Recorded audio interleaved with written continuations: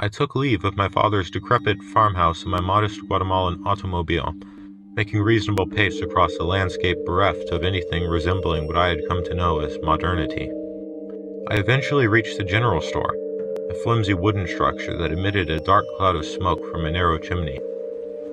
Two locals sat outside in the midday sun, accomplishing nothing and seemingly content in their doing so.